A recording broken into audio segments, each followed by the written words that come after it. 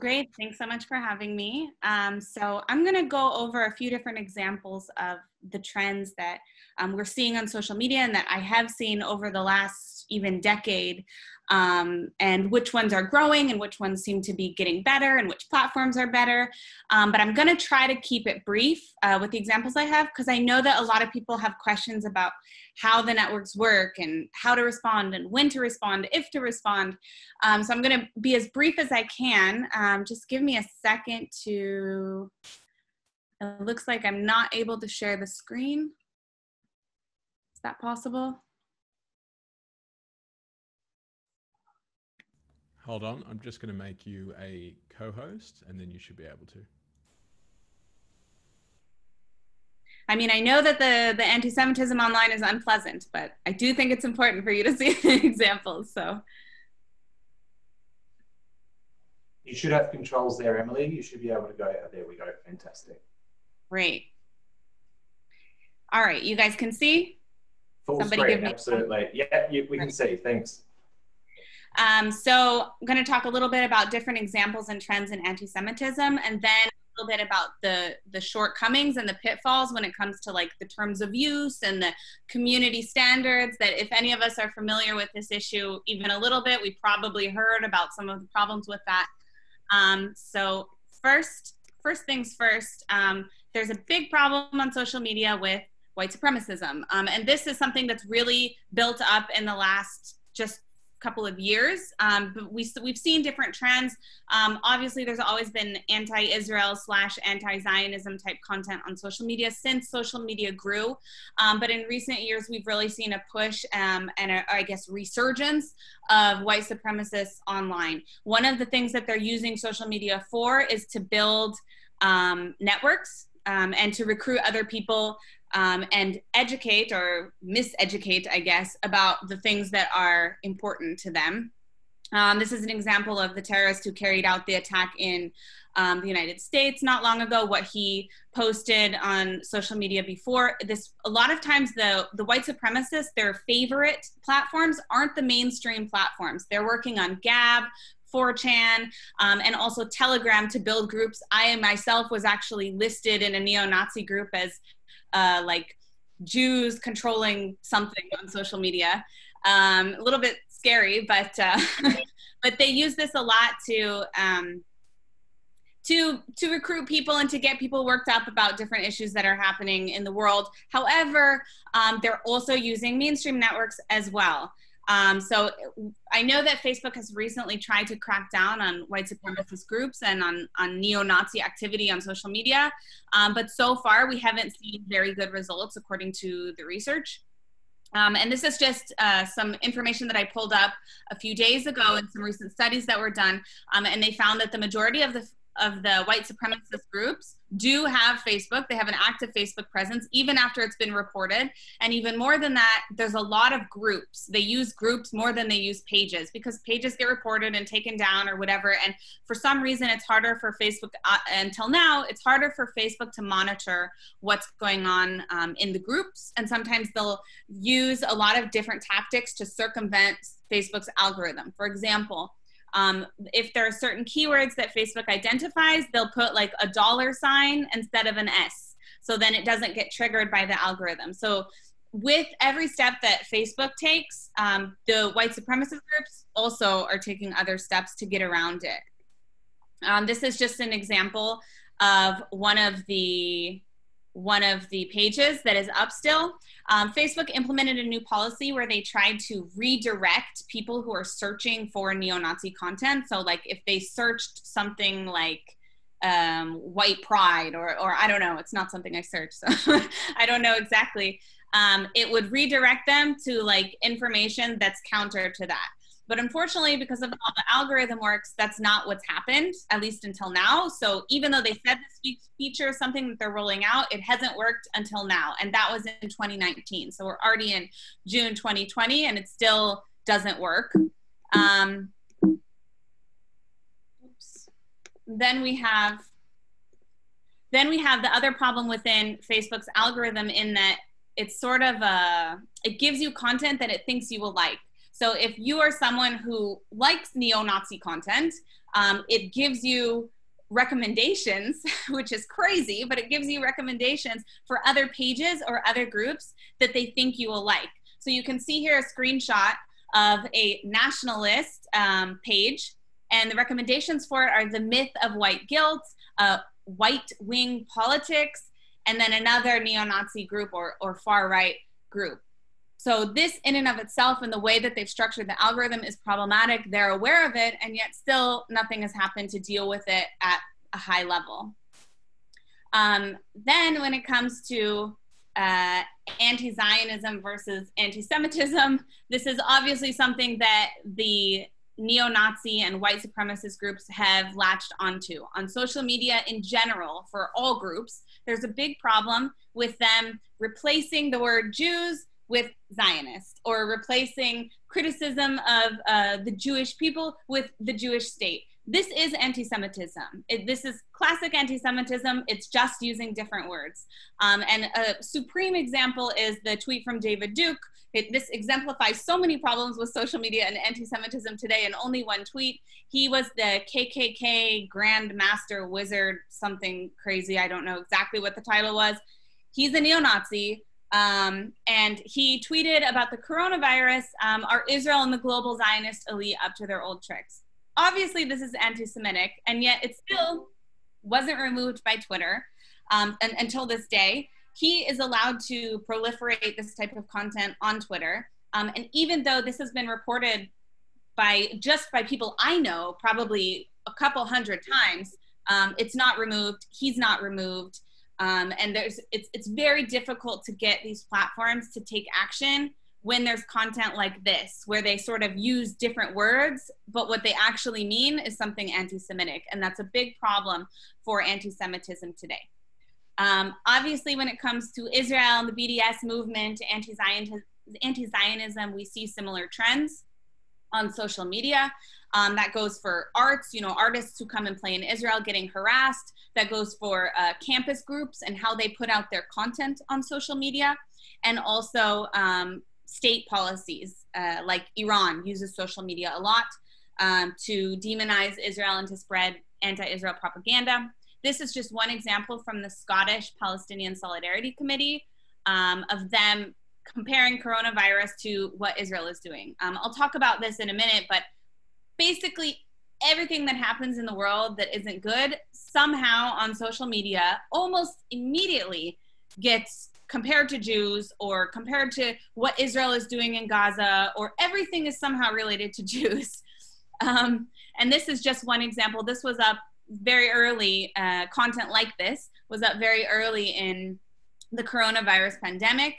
And it's continued to come out in English and in Arabic from critics of Israel and especially BDS groups. This is just a few examples that we see also on social media, both from public figures and just general demonization of Zionists, and what they really mean is Jews. So Linda Sarsour, I'm sure most of you have probably heard about her if you're familiar with this area of pro-Israel advocacy. So this is a classic anti-Semitic trope, dual loyalty, but this type of content is never, that I know of, it has never been taken down by a social media network, despite the fact that it's clearly proliferating anti-Semitic views. And not only that, but if you look at the comments to posts like this, which I will show an example of later, it brings up hundreds and hundreds and hundreds of straight textbook classic anti-Semitism. Another trend you see here, kind of what I was saying before, Zio is like a term that was used a lot in the UK to refer to pro-Israel activists or Jews. And there's a lot of content like this. And you can see another tweet from David Duke sort of setting the standard for language that is more acceptable according to the social media terms.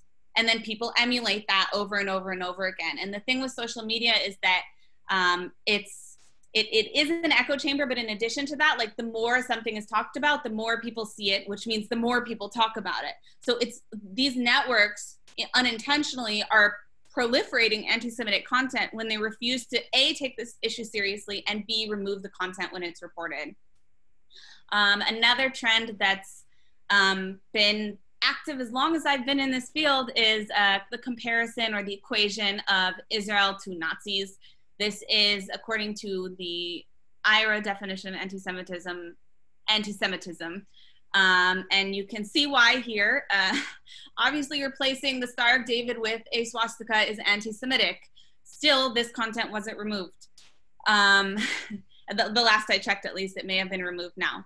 And there's a lot of content that you see like this of when issues come up with Israel or when there's political issues with Israel, you see that the response on social media from people, even if it's from like bot accounts or fake accounts, is anti-Semitic like this.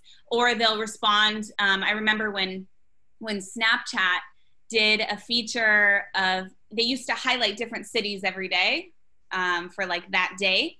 And they would pick like select photos of people in that area and highlight it globally. So one of the days they did Tel Aviv, not even Israel, just Tel Aviv.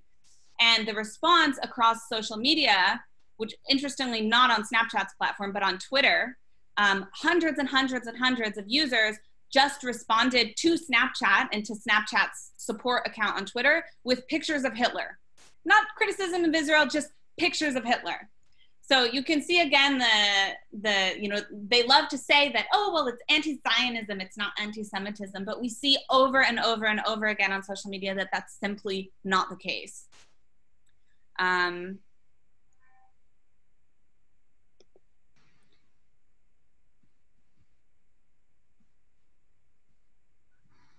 All right, we're back.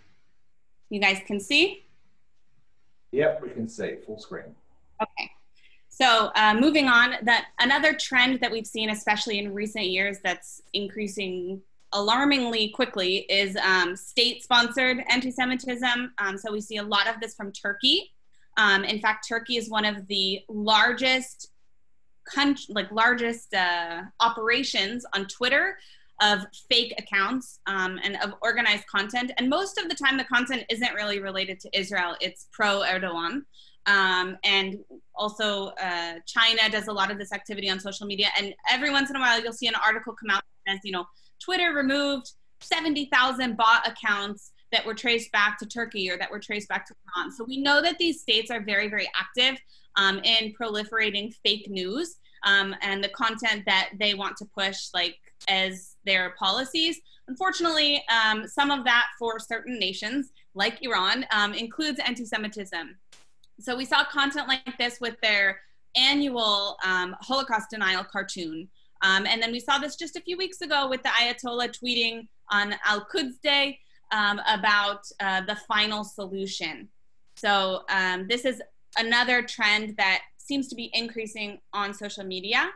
And then when it comes to current events, most recently we've had a lot of problems with anti-Semitism and coronavirus, and in just the last week or so with Black Lives Matter. Now it's important to note that not the Black Lives Matter content itself, but with certain individuals who are responding to some of the problems and the issues of racism in the United States by attacking Jews. And I will give a few examples of that. So first with coronavirus, we saw a lot of stuff in English and in Arabic, including organized campaigns from the Arab world, comparing explicitly the coronavirus itself to Jews or to the state of Israel. We saw both.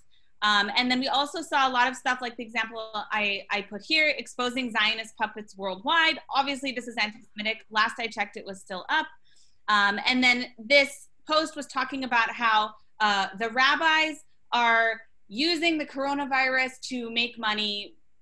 It's nonsense, but it's obviously an anti-Semitic conspiracy theory. And this type of content got huge traction on social media because, as we know, anytime there's something that's unexplainable globally, conspiracy theories tend to rise, especially on social media, in areas where there's no or relatively no fact-checking and anyone can say anything.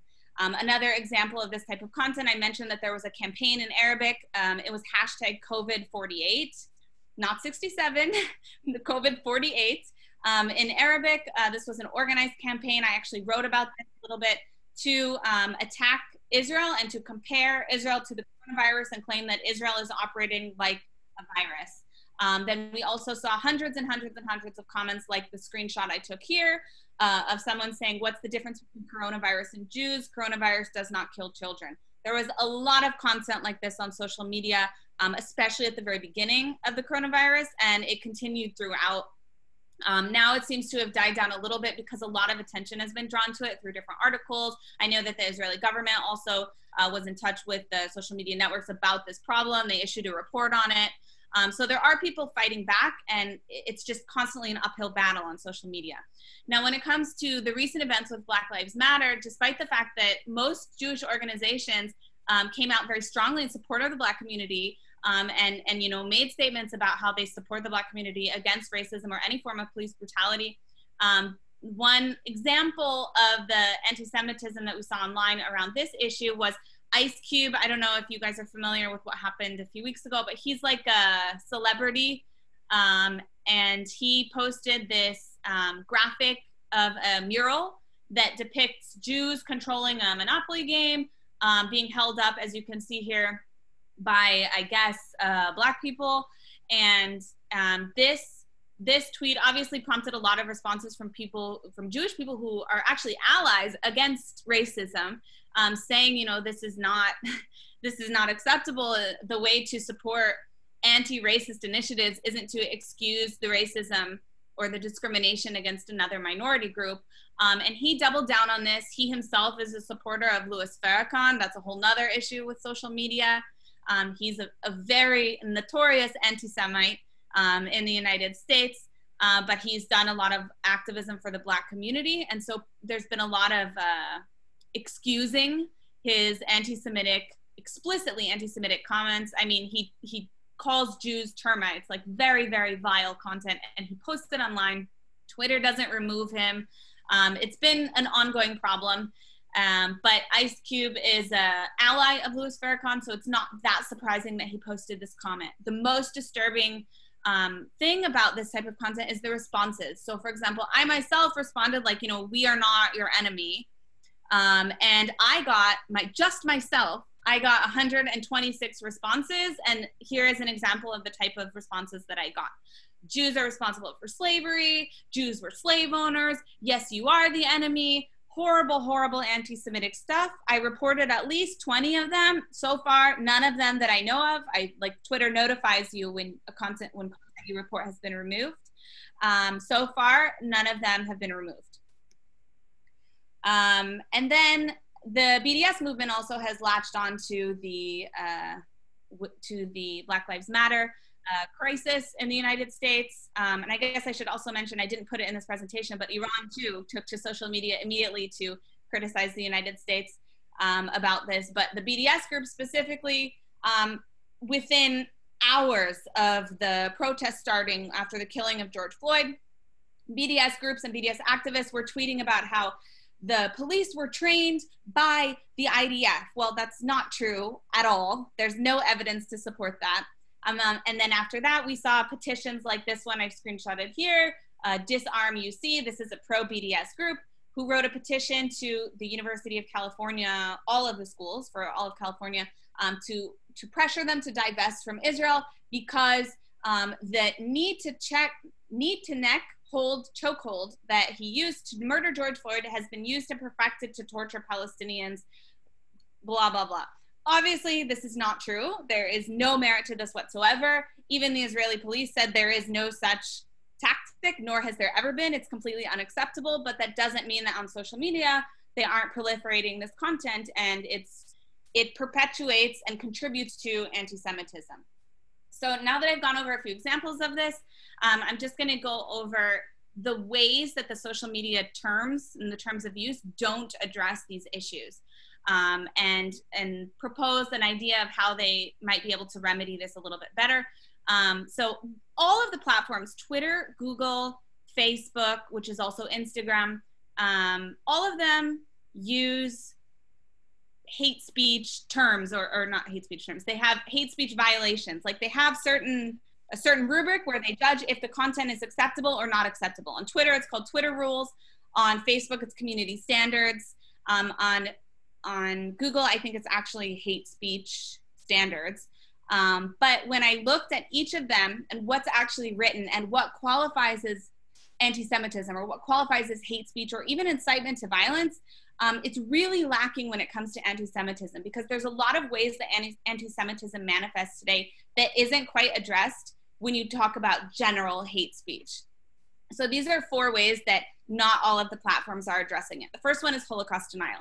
Now, let me preface this by saying that Google, which is YouTube, has explicitly banned Holocaust denial. So if there's content that denies the Holocaust on YouTube, it will be removed according to their standards, if they find it, which they're not very good at doing on their own, or if it's reported. However, on Facebook, that's not the case. And also on Twitter, that's not the case. It's okay to deny the Holocaust on Twitter. And these are a few examples of different types of content that we've seen. And also Holocaust revisionism, which is a whole nother issue. I think if someone posts something that is outright Holocaust denial on Twitter, it may be that they remove it. It could be or it could not, which in and of itself is a problem. But if you see content like this, what AJ Pless did a video, which is Holocaust revisionism totally, and also talking about how the Zionist movement benefits from the Holocaust, another form of anti-Semitism, Twitter and Facebook didn't remove this content at all, despite huge pushback from other people who saw this content, even people who are very critical of Israel, because it's inappropriate. So that's something that isn't addressed at all in their terms, and something that really needs to be remedied, because not only is it anti-Semitic, but it contributes to misinformation and purposeful misinformation that leads to violence of Jews, as we saw with incidents like the wave of stabbing attacks in 2015 and 2016, and how much Arabic incitement to violence there was against Jews and against Israelis. As I mentioned, the approach between YouTube and Facebook when it comes to Holocaust denial is very different. This quote is from Mark Zuckerberg. "I'm Jewish, and there's a set of people who deny that the Holocaust happened. I find that deeply offensive. But at the end of the day, I don't believe that our platform should take that down, because I think there are things that different people get wrong." This is mind-blowing that this was his response. It's totally off base. Holocaust denial should absolutely be banned by Facebook and by all social media. And it's not even an issue of free speech. It's an issue of incitement and purposeful misinformation. And if Facebook is trying to take an active role in preventing fake news and misinformation, as they claim that they are, especially now with the new Facebook Oversight Board, they really need to reassess their approach to this, because it's a huge problem, and we see how it manifests in real life, unfortunately. The second form of anti-Semitism is anti-Semitic tropes. As I mentioned, not a lot of times, I've never seen anti-Semitic tropes removed by the social media networks, because it just doesn't quite fit into their rubric of what anti-Semitism is. And again, the results are the same. You're continuing to perpetuate conspiracy theories, you're continuing to perpetuate misinformation about Jews, and all of this is spreading hatred and creating a culture that builds hostility to the Jewish people. And these are just a few examples. I mentioned Louis Farrakhan before. This is an example of the tweet itself. After many articles in the international press about this tweet, Twitter removed it, but only then. Every time social media networks have made an improvement in combating online anti-Semitism, it's been way after the fact.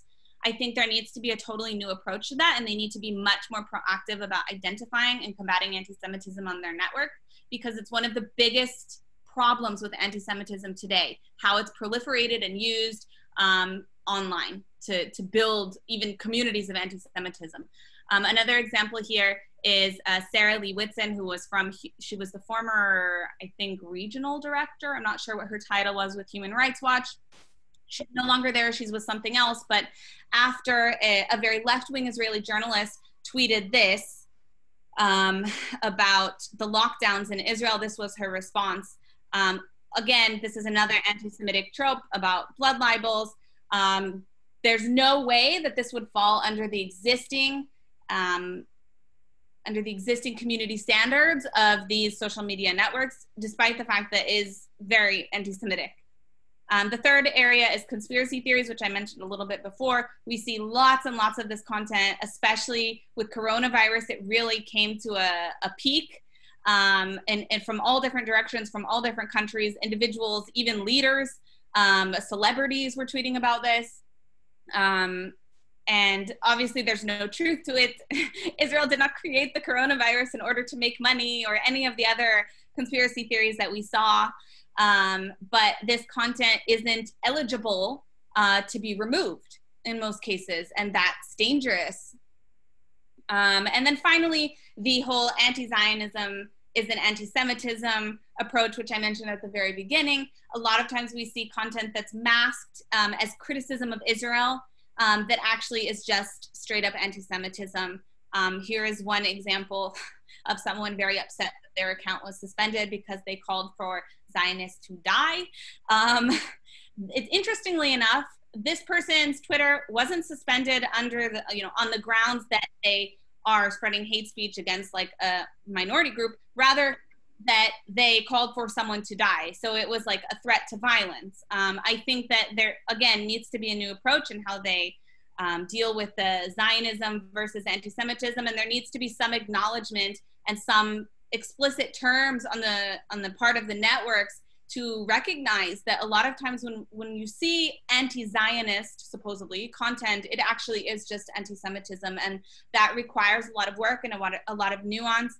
And that's one of the reasons that I've advocated quite a bit and written quite extensively now about how I think that the social media platforms should be adopting the definition of IRA's definition of anti-Semitism into their platforms, or at least part of it, because there needs to be a proactive approach, and they should have people within their teams who are dealing with this proactively. If they're able to identify content that is hateful against other groups, which they do, which they have been pretty vigilant about, then they should be able to do this with anti-Semitism as well. And unfortunately, it just hasn't happened until now. And then the last few examples that I have, just more examples of anti-Zionism, anti-Semitism masquerading as anti-Zionism. There was a video posted by Students for Justice in Palestine at a university where, and I can't believe that they posted this and thought this was acceptable, but they had one of their activists harass a Holocaust survivor who is not Israeli and ask him, actually demanded that he condemn Israel's actions. Again, holding Jews responsible who are not Israeli citizens, who are not a part of the army, who are not policymakers, is anti-Semitism. So this, again, the same issue. I think I had a few, even though I think this content is actually quite demonstrative of the problem with groups like SJP, this content wasn't removed when it was reported. So again, this is a big problem, and I don't believe that the networks are taking it seriously enough, and definitely not proactively enough, and that is it. So if you guys have questions, I'm happy to answer them. I tried to go through it as quickly as I could so that I can get to your questions, but yeah. Thank you very much, Emily. That was really fantastic. Hi, everyone. I'm Naomi Levine. I work for AIJAC, and I actually met Emily at a conference that discussed these issues in Israel in March last year. And Emily was also a really great assistance to AIJAC earlier this year, and we had some issues with actually a far-right attack on our own AIJAC Facebook page. So she was really helpful in giving advice. So thank you for your presentation, Emily. And we know from experience how effective your work in this area is. So thank you. I just wanted to ask, I mean, you could do any job in the world. You're wonderful. Why have you chosen to get involved in fighting anti-Semitism on social media? I mean, it's a pretty grueling thing to get up and do every day. So I actually got involved in this field in the first place, interestingly enough, because of Students for Justice in Palestine. I did my undergrad at USC, University of Southern California, and at the time they had a fairly active pro-Palestinian group. I don't like even calling them that, because in reality they're not pro-Palestinian at all. They're anti-Israel. And I remember that I was a political science major. I was very involved in politics, and I saw their apartheid wall. And I remember asking my friend, like, what is wrong with these people? Like, why do they care so much? Why are they so obsessed? And she was like, oh, maybe you should get involved with the Students for Israel. And I was like, I don't know if I have time. Well, I did. And then it sort of took off from there. And that's how I got involved. And with social media, I did a lot of digital work on political campaigns. So I was very familiar with the environment. And it was only after I sort of combined the two worlds that I realized, like, wow, there's really something here. And I understood, because I understood how they worked early on, I understood like how to talk about it and how to engage. And I started monitoring and mapping the trends that we were seeing. And then after a few years, as more activity with Israel happened, like in 2012 with Amud Anan, Pillar of Defense. Pillar of Defense, we saw a lot of content in Arabic, and I started paying attention and getting into the Arabic social media. And that's a whole nother world of anti-Semitism online. And unfortunately, as we saw in the following years, it has only grown in terms of anti-Semitism. So that's how I got involved. And I think that it's really, really important, and quite frankly, not only for anti-Semitism, but for other forms of hate speech as well, because having worked in this field and working with clients now in the Jewish world and in not the Jewish world, I can tell you that despite what people act like in person, the two groups that I've seen receive more hate than any other communities are Jews on social media, are Jews and LGBT. I don't know what it is about social media, but people feel that they have a license, maybe it's the degree of anonymity, to say the most heinous things about these two groups on social media. And obviously there's racism and discrimination against other groups as well, but on social media in particular, it's awful. It's really, really awful. So. It's a really interesting observation that those two groups are the ones that are targeted for the most hate speech on social media, and quite disheartening, I think. Why again are we the ones who are being picked on? I want to turn it around and look more at positives. You also do a lot of pro-Israel and pro-Jewish campaigning as well. And I wanted to ask you about some of the successful campaigns you've been involved with to spread positive messages. Yeah, well, I've done a lot of campaigns, so I'm racking my brain. Probably, I think one of the campaigns that I'm most proud of is during Operation Protective Edge in 2014. I had the idea because at the time where I was working, we were getting tons of inquiries and like private messages of support, even from like weird countries that you wouldn't normally expect to be supporting Israel in a situation like, at the time it was like pre-war, it was right after the 3 teenage boys were kidnapped. And I had an idea to ask supporters or people who messaged us to send us a picture of them saying, I support Israel against Hamas, and holding a picture of their passport. This really, really took off. We ended up getting like over 2,500 submissions. We got people from 146 different countries. The campaign was covered in the international press, also the Israeli press, Israeli TV. And I think that in the midst of such a emotional and traumatic time for many people, whether in Israel or abroad, it was nice to have and to see that even if it's a minority in some of these communities, there are people, I mean, we even got submissions from like the West Bank, from people who had Palestinian passports. We got submissions from Iran. And what's interesting is that when these people submitted it, they would send like, sometimes they would send like very long messages about how, you know, it's not acceptable to talk this way in the place where they live, but they want Israelis to know that they are supportive of Israel and that they recognize that Hamas is not only a terrorist organization, but it's very damaging for the Palestinians. So I'm really proud of that work in 2014. And I think that it did something good to give people a little bit of hope in like a very difficult situation. It's interesting what you say, because I think just recently the Israeli Ministry of Foreign Affairs celebrated a milestone for their Persian language foreign social media, which I think had hit, and I might have got the numbers wrong, but 500,000 followers in Persian language, so assuming in Iran, which is quite extraordinary that there are that many people in Iran wanting to follow what Israel's doing. And, you know, it's a great sign. I'm going to ask one last question before I throw it open to people. So please start putting up your hands if you do have a question for Emily. A lot of the people who are listening today do have social media accounts and are active on social media on one of the platforms or a couple of them. In your experience, what's the most effective way that just a regular citizen can combat some of this anti-Semitism, the calls for boycotts for Israel, allegations of apartheid. What can people do? What's a simple thing people can do on social media to try and stop that spreading? Wow, that's a lot. A simple way, I don't know. It's a pretty big task you're talking about. Right, one way. Let's go one way. Yeah. So I think that it depends how much you want to be involved.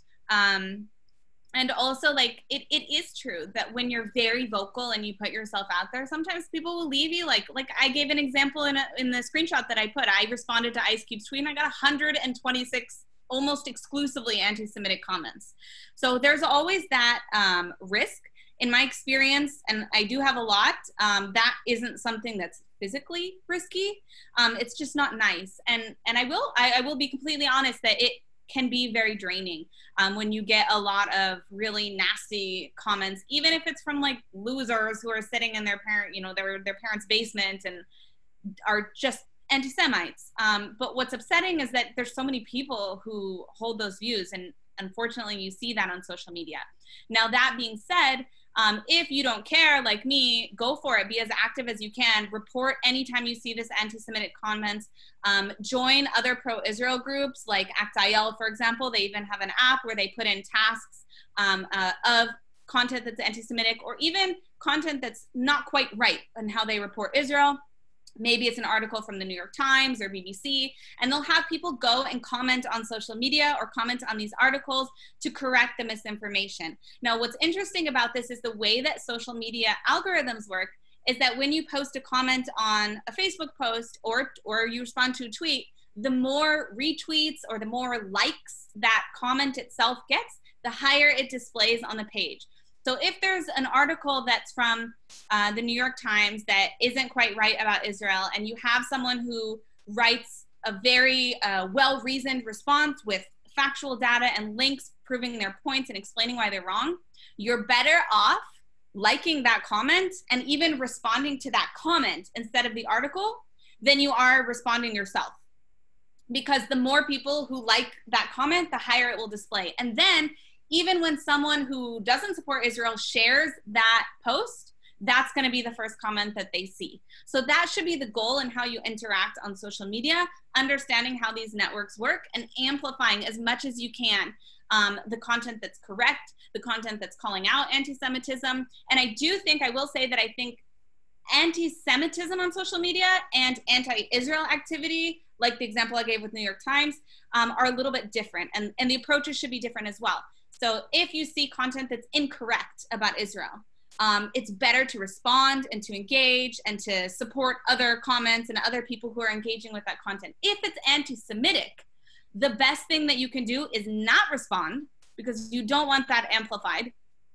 Report it to the network itself. Each network has like a thing. I think there's like a little 3 dots and you can click on it and then report it. It guides you through the steps depending on the platform. So the best thing is to report it. Wait until you get a response. Usually it's 1 or 2 days. And if they removed it, great. If they didn't remove it, work with other pro-Israel groups that you have. That's why I encouraged you to join pro-Israel networks or apps or whatever. There's a lot of them. And ask other people to do the same, number 1. And number 2, if it's on Facebook, tweet about it. If Facebook refused to remove it, and tag Facebook. If it's on Twitter, post it on Facebook. So use your other social media networks to call out these networks, because multiple times I reported something on Facebook. Facebook has said it doesn't violate community standards. So I screenshotted them saying that doesn't violate community standards. And when I tweeted it, 2 hours later, it was removed by Facebook. So they do pay attention to what the chatter is. And the more chatter you can make without inadvertently promoting the anti-Semitic content, the better results you're going to have. Thank you. And I'll just remind everyone who's listening now that AIJAC posts a lot of content that we would love for you to amplify. So calling out anti-Semitism and those sorts of things. So if you're ever looking for a way to contribute, please share AIJAC posts on Facebook, Instagram, or Twitter. And that's a great place to start. I'm going to go to some questions now. The first question I've got is from Sharon Mittelman. Hi, Emily. Thanks so much for your presentation. You mentioned that a lot of right-wing groups and white supremacists are moving to Gab and the dark net when they're moved off Facebook and Twitter and other mainstream platforms. How do you think we should respond to platforms like Gab, and do you think that states should be enacting laws to protect people from hate speech? So generally speaking, from the perspective of the government, I'm pretty hands off. I don't really support a lot of government intervention on that. However, I think that each of these platforms like Gab and 4chan and even Telegram, they're hosted places, like as in their websites are hosted. And I do think that that is fair game to pressure those networks to remove that content, because the thing that people get confused about with Facebook and Twitter and Gab and all of them is that these are private companies. These aren't government entities, and they don't have an obligation to protect free speech. They can set whatever standards they like. And I think that that's fair game for lobbying them to pay attention to hate speech issues. And, you know, part of the reason Mark Zuckerberg's comment was so outlandish, from my perspective at least, is that, like, he is not a elected government body. You know, he isn't bound by the US Constitution and their interpretation of free speech. He's the CEO of Facebook, and he's within his rights to say this is unacceptable content because it promotes ABCD, and that causes problems in society, as we know. And I think that your best bet is approaching these networks from a private perspective and approaching the people who allow them to operate, like in the case of Gab or 4chan. That being said, I think that governments need to do more to work with those networks and to, I guess, lobby those platforms in order to crack down on issues that result in or explicitly call for violence. And I think that there's a case to be made that in many times, if not all, but in many times, the hate speech that we see with antisemitism and also some other groups does lead to violence. And there is a clear path that demonstrates that. For example, a perfect example is with the Arabic content and the stabbing attacks. Time after time after time after time, we saw that people would post some, you know, Palestinian, usually a young Palestinian, would post something on social media, and then 2 hours later, they would go out and try to stab a soldier. So there is a direct link between radicalization and real life consequences and real life violence. And I think that that is where the state comes in, and where they have an obligation to work very closely with these networks in developing policies that are okay enough with what those networks want to promote, but that they also fall within their responsibilities as a corporation in the countries where they operate. If that makes sense. It certainly makes sense. Thank you, Emily. We're going to go to Anthony Cohen next for a question. Thank you, Emily, for your talk. Just a couple of matters I think that are fact. A lot of these people are young. I don't think the young people today are interested in facts at all. They just see an area they want to go to. They're not interested whether it's right or wrong. It's sort of mob rule, and anyone else in the way is wrong. And the other thing is, there's little doubt, you know, with social media, that bad things spread much more than good things. A suggestion I'll make is that one of the things that can neutralize these sort of things to some extent is the use of humor. If you can get a good cartoonist or several cartoonists to just show the hypocrisy of some of these people, you know, like you see the Ayatollahs out throwing stones, you know, stoning a woman to death and saying, gosh, it's terrible what these Zionists do, and all things like that. I think that as a countermeasure can be somewhat effective. I do agree with you. Take it as a comment, or do you want to respond? Up to you. No, I will respond. I do think that comedy is a great way for combating the trends that we see on social media.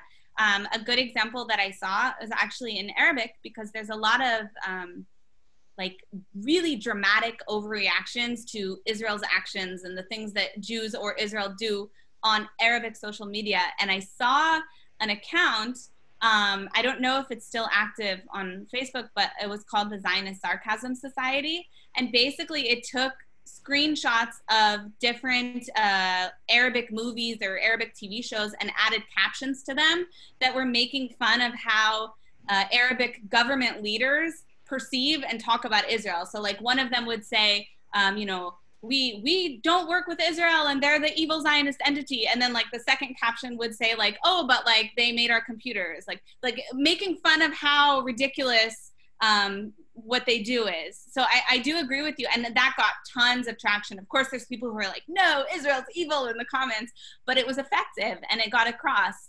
And I do think that that's a good tactic. That's a little bit more difficult for like your everyday person to emulate unless, you know, it comes naturally to them. So that's a content creation type comment, but I definitely agree with you. Definitely. Thank you. I've got a question here from Vic Aladef, who's one of our community leaders in Sydney.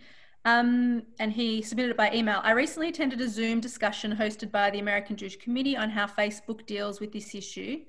And the speaker made a big deal about an oversight board which Facebook has introduced, which you have written about, Emily, in the Jerusalem Post. This oversight board appears to be powerless when it comes to people posting messages such as the Holocaust was a hoax. History is always written by the winners. And he was interested in your thoughts on the power of this oversight board over content like that. Yeah, so Facebook implemented an oversight board just a month ago, 2 months ago, I want to say, and they announced the first 20 of what's intended to be 40 people who have like ultimate oversight over content policies. So basically it's like the Supreme Court of Facebook, meaning that they can overrule Facebook's existing policies on certain content. And the idea behind this is that they can promote human rights or protect human rights online, even when it conflicts with Facebook's business interest, or even when it theoretically could conflict with Facebook's business interest. So there's a few problems with the board itself. First off, some of the people on the board are very questionable. They have someone who's they do have some great people actually on the list. I think they have 2 Israelis as well. But they also have someone who was a Nobel Peace Prize laureate from Yemen, and she was a member of the Muslim Brotherhood Party there. She's also a huge ally of Qatar and Turkey, also states who are very actively promoting Muslim Brotherhood. And even since her work that she did in Yemen, she's been very strongly criticized for being anti-free speech. So I'm not sure that that's like a great person to have on your content oversight board. It's not someone I would trust to really delve into the nuances of anti-Semitism. I think that the thought behind the Facebook oversight board is it's not a bad idea. But again, back to what I said about Facebook not being a government, they're not a country, you know? They don't need a Supreme Court. They need to make decisions about how to proactively address some of the trending issues that they have, whether that be misinformation, whether that be not adequately dealing with racism and hateful comments about gays or anti-Semitism. And they are well within their rights to say set whatever terms that they want to say. And I think that Zuckerberg needs to do a better job of taking that on as a company themselves and not paying an external body $140 million a year to do oversight and have them be able to control over the company what type of content can be on social media. It could be good. It could. It also could be really, really bad. So that's my answer. Thank you very much. We're going to go quickly to Jeremy Samuel. Jeremy, if you can keep your question nice and brief because we're really running out of time. We've got a couple more questions we still need to get through. So Jeremy Samuel. Sure. Thank you very much for the presentation, disturbing though it is. You said something which pricked my ears, which is that Facebook and Twitter are private companies. No, they're not. They're listed companies. why aren't people organizing shareholder activism to push this issue at annual general meetings and amongst the shareholders of those companies who actually have a lot of sway over who sits on their board and how they're run? What I meant by private companies is that they're non-governmental. Obviously, I know that they're public, but yeah, I agree with you. I think that that would be a great strategy. It's not really related to things that you can do, individuals can do on social media, so I didn't really bring it up, but that is something that absolutely could and should be done. Definitely. Thank you. Thanks very much for the question. We're just going to go to Svi Fleischer now for another quick question before I hand over to Jeremy Jones to finish up for the evening. Svi, you're up. All right, I'm asking you a big question. I'm going to ask a short answer. Which is the biggest problem at the moment? Just in a few words, is it the far left or the far right? Where should we, if we had to only concentrate on one, which would you concentrate on when it comes to the anti-Semitism and other problems on social media? That's a hard one. That's a really hard one. I honestly, it's different for different platforms. I think that the far right is more active on Twitter. And in terms of mobilization and growing their groups, they're more active on non-traditional, I guess, platforms, not Twitter, not Facebook, like they're more on Gab. So I think that that's a bigger problem on Twitter from what I see. And Facebook, I think you have a bigger problem in Arabic and also on the left from BDS and anti-Israel groups. But that being said, like there is, like the examples that I stated, like there's examples of anti-Semitic tropes, of conspiracy theories, of anti-Zionism versus anti-Semitism in all of these groups. So I would say it's more based on like the type of content and the messaging that they're promoting rather than from which side it's coming from, if that makes sense. It just happens to be that on Twitter, there's a ton of neo-Nazis, like a ton. That's why in response to my tweet, I got like hundreds of comments in response, so. Quite alarming, Emily, and unfortunately that wasn't the answer I suppose we wanted to hear, that it's all bad. I'm going to hand over now to Jeremy Jones, who's AIJAC's International Director, just for a final question and then to wrap it up. Thank you very much, Jeremy. Thank you, Emily. We're very interested not just in who gets the most likes, who's the loudest, but in changing minds and influencing people.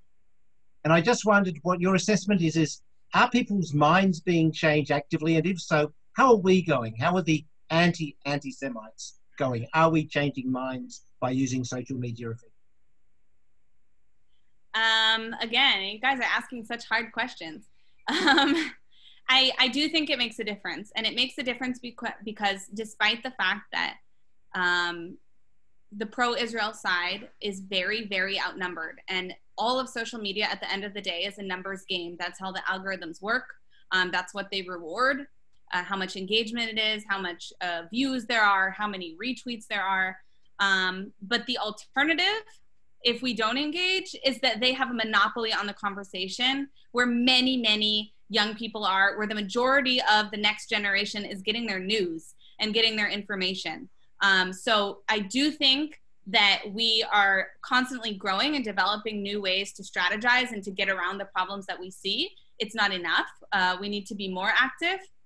And you can't expect that, in 2 years, the pro-Israel side will be much get better and anti-Semitism will all be stopped. I think that's somewhat unrealistic because there's not, at the end of the day, there's not that many Jews in the world. And people, it's not all about us. There are other issues that people care about and people talk about. But the alternative is that we don't have a voice at all. And that's a much, much worse and much more dangerous alternative. So that's why I always encourage people, even people who aren't such big fans of social media, to engage as much as they can, as much as they're comfortable with, but to engage as much as they can because it's important. And you never know who's going to see your response to a very biased or unfair article that mischaracterizes something that the IDF recently did. You don't know. You don't know who's going to see that and who it's going to affect. And having worked in this field for a very long time, I have gotten messages from people who have seen like small things or little posts here or there that changed the way that they saw things or changed the way that they looked into the information and the facts about a certain issue. And that's important. it's important to be out there. It's important to be visible, and it's important to say the truth when you know the truth, and to fight back when you see lies. Fantastic. Thank you so much, Emily. That was a really amazing seminar. I really appreciate it.